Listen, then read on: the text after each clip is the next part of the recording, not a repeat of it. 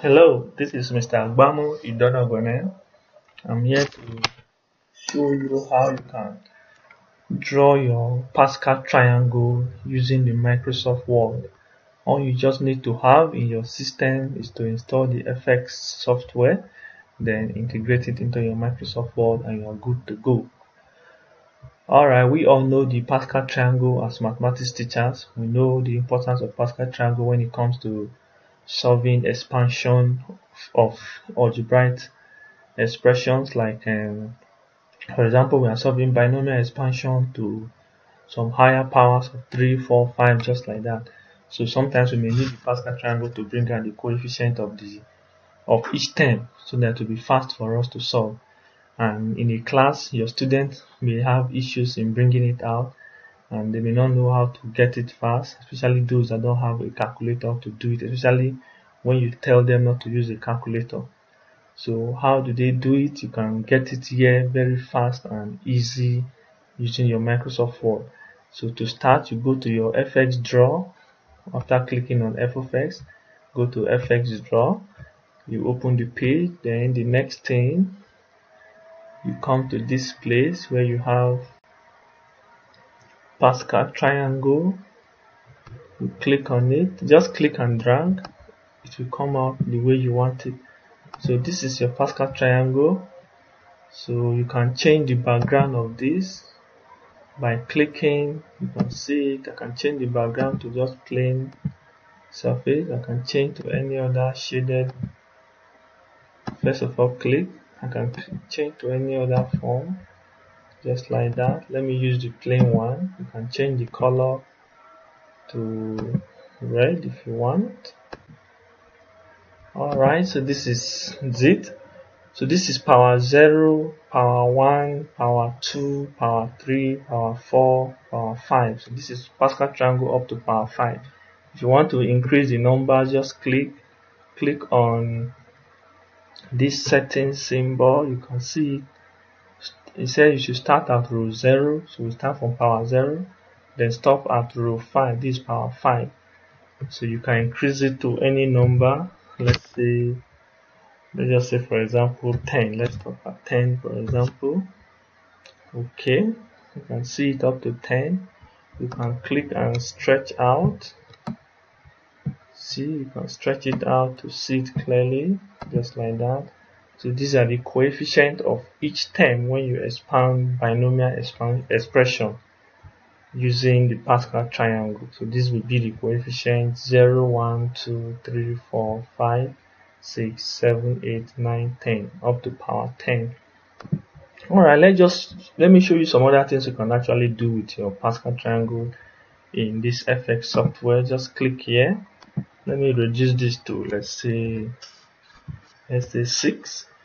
Alright, you may want to see the combination value. You know, we only have the coefficient in this box. I may want to see the combination. So you click on this. Okay. So you can see, so the first term is 0 combination 0, 1 combination 0, 1 combination 1 for the first term. So if we go to power 5, for example, this is the row of power 5. So your first term is going to be 5 combination 0. You get your coefficient for the first term. Then 5 combination 1, you get your coefficient for second term. You can see that this thing is actually nice. You can use it in your classroom to teach your students.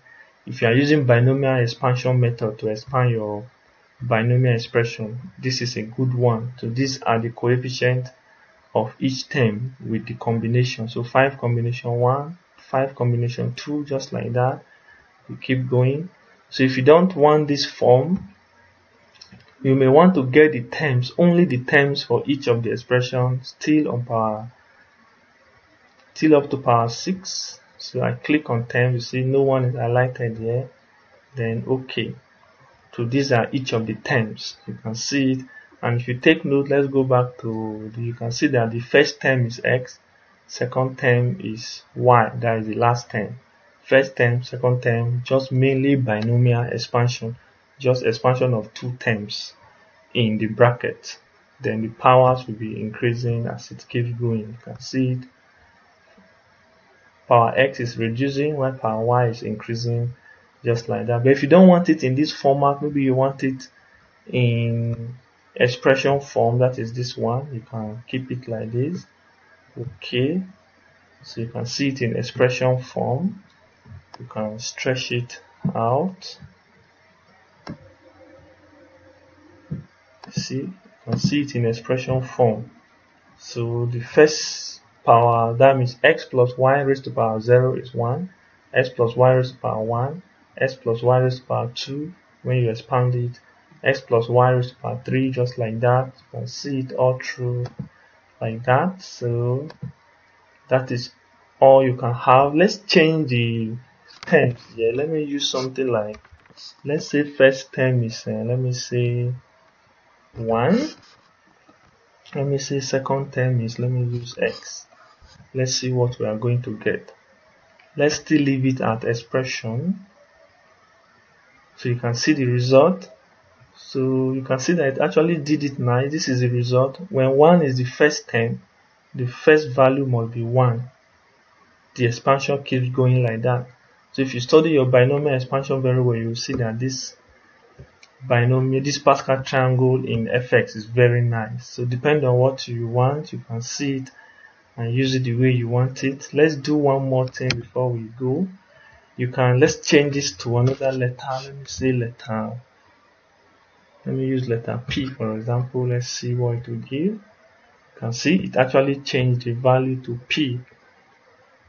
Alright, so if you are through with your Pascal like this, you can tap on this button. It will take you to your Microsoft Word and it will come out the way you want it. You can drag it to wherever place you want to put it in your system, just like that. So if you don't want this, you want to edit anything, you can click on this, click on edit, you go back to where you came from, then click on it, do your settings, go back to numbers. Okay, leave it back like this. You can drag it smaller. I don't want it to power 6, I want power 5. Stop there. Okay. Alright, go to Microsoft Word. It will appear there like this. Then drag it to where you want to position it and you are good to go. So this is all I have for this video, how to draw the Pascal triangle using Microsoft Word. All you just need to do is to have your FX installed in your system, integrate it in your Microsoft Word. Then whatever you want to do, you can do it. You are the teacher, so you know what you want in your class, you know your objective. Just do what you want, play around with it, be used to it, click and edit, add whatever you want to add whatever terms you wish to add, and you see you are good to go. So I hope you enjoyed this video. So you can do other things. You can see lines, hexagon. Let me put lines. Let's see. Let me go back. Let's go back to numbers, lines. Let's see. You can see different design you want. You can try hexagon. Let's see. Different design. You go to your Microsoft. Okay, thank you so much for watching. Do have a nice day.